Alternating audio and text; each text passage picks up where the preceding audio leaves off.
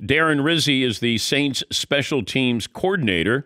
We figured let's start strategizing of how we can take advantage of this new kickoff here. So, Darren, thanks for joining us. Before I get to the new kickoff, did the Saints practice kickoff returns during the season, even though we rarely had kickoff returns? Yeah, the interesting part, Dan, is that actually we practice, most of the coordinators practice very similar to the way the new rule sets up. Very rarely do you ever practice a full field cover, in practice. So we actually do a condensed version under the old rules. And so, yeah, we did. We practice in a normal game week. Typically, we would practice on Wednesday and Thursday. And quite frankly, the amount of reps we would take would pretty much depend on how we thought the game or the opponent, if they were a big touchback team or if they were a team, maybe we were playing outdoors. So it really depended on the individual week. All right. Help us understand how you would strategize taking advantage of the new kickoff rule formations.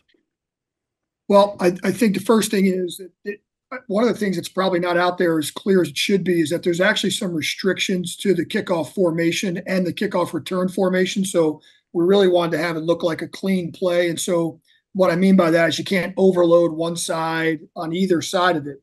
And so there are some, restrictions to the formations. So it's a little bit hard to get too creative. I think the largest discussion we had as special teams coaches was actually the kickoff itself. So right now the hang times are relevant under the new rule. So you might see some teams like, we play indoors. You have a lot of teams that don't have to deal with the weather. You might see some creative kicks early on. When I say that, I mean maybe some line drives or some balls to maybe try to get the returners that are hard to field. Now, one of the parts of our rule that makes that a little bit easier is that we have two returners back. Unlike the XFL, they only had one, and that was a big part of the rule. But I think one way that the coaches could potentially try to take advantage of the rules early is to be creative with the actual kick types, if you will. What you're saying is there's more strategy for the kickoff team in how they're going to kick as opposed to the return team. Correct. Now, I do think we enabled the return team to have more creativity by our formation rules, and that's one of the biggest differences. I know everybody's comparing it right now to the XFL because of the condensed version, but we allowed for much more creativity. But I do think you'll see a little bit of a cat and mouse and a little bit of a chess match, especially early on when people are trying to tinker and figure out the best ways to figure out the rules. Can you fair catch in any scenario? No. So under this new rule, there's no fair catch. So if the ball lands in that landing zone between the goal line and the 20, it has to be returned. I love that. I mean, well, let me ask you, what do you think about the new kickoff? I'm a big fan. I got to be honest with you. I'm probably like most fans. When I first saw the XFL kickoff a few years ago, I hated it, quite frankly. And then you start to kind of do a deep dive and say, okay, let's look at that version. Let's see if we can make that version better. Listen, the two things that I love the most about it, number one, it's a lot safer for the players. We've taken the big collisions, the high-speed collisions out of the play. And number two, we revived a dying play. I mean, this 21% return rate, we lost over 2,000 plays last year to touchbacks and to fair catches. And so I think it brings a play that people really weren't even watching back to be a lot more interesting.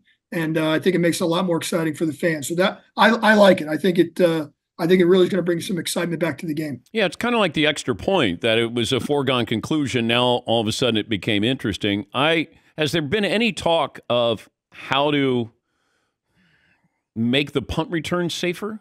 Because there's a lot of, you got a lot of violent collisions in that. That's probably the second most dangerous play aside from the kickoff.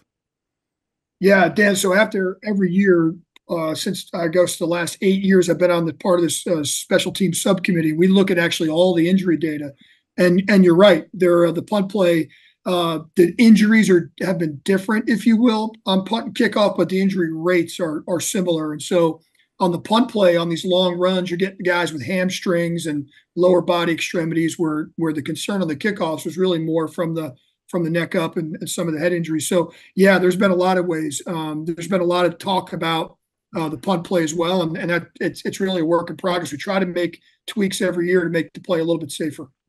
We're talking to Darren Rizzi. He's the Saints special teams coordinator. How do you know somebody's going to be good on the kickoff team as far as going down there and tackling? Well, I think, under the old rule, it was one of those things where you really wanted to get guys that were fast down the field and have the ability to get down the field, while the ball's in the air in the hang time. I think what you'll see under the new rule, Dan, is I think you'll see some people kind of playing with their personnel a little bit. You might actually see some guys on the kickoff team that maybe under the old rule didn't play, or maybe there's some teams, there's, 3-4 defenses might have some bigger players, some outside linebackers, some defensive ends. You might start to see some of those guys trickle in a little bit because of the close quarters, of the play. And so, listen, one of the biggest things for us is the ability to avoid, and then obviously the ability to get guys on the ground. So, most of the time you see primarily defensive players, but now you might see some offensive guys kind of trickle in there as well. The status of the onside kick is what? Well, the surprise onside kick is out, right? So there's no way you can surprise onside kick under this model. But I think the one thing that everybody needs to understand is there was only 2 surprise onside kicks last year in the league. Teams were 0 for 2.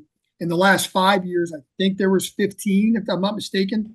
And the stats were 2 for 15. When we changed the rules back in 2018, we made it very, very difficult to recover a surprise onside. So the onside at the end of the game, the way the rule reads right now is if you go into the fourth quarter and you are trailing and you want to try to get the ball back, simply you tell the officials, you declare an onside kick.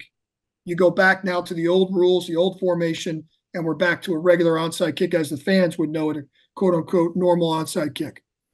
You could draft anyone all time to be your kick returner. Who would it be? I got to go with Hester. Hester? I got to go. I go Hester one, and listen, Cordarrelle Patterson is a guy that the Steelers signed yesterday. If those were my 2 guys back in this model, we'd be just fine. I've had a chance to coach against both those guys. They're both outstanding. I would probably have to give Devin a little bit of a tick, but man, Cordarrelle's really good too. And with the kickoff rules, Hester never would have become a Hall of Fame player. That you're talking about under the old rules here, yeah. And I think it's kind of ironic that in the year that he's going into the Hall of Fame, we're getting this play back to it. I think the fans probably you forget as late as 2010, there was an 80% return rate, and we've completely flipped that over the course of the last decade or so.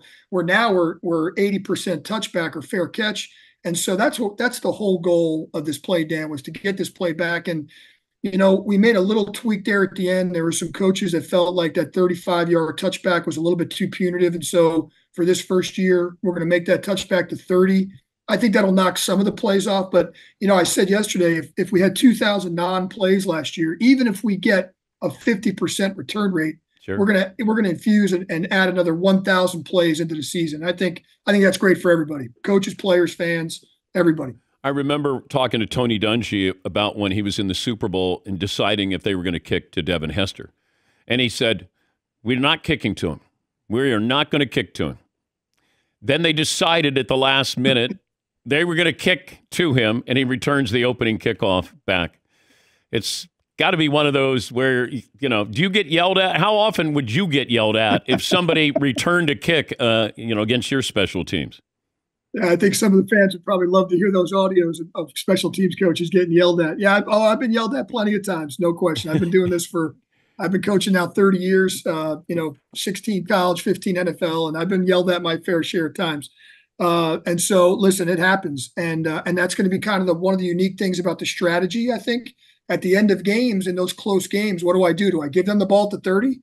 Or do I try to kick it down there in the landing zone and go tackle?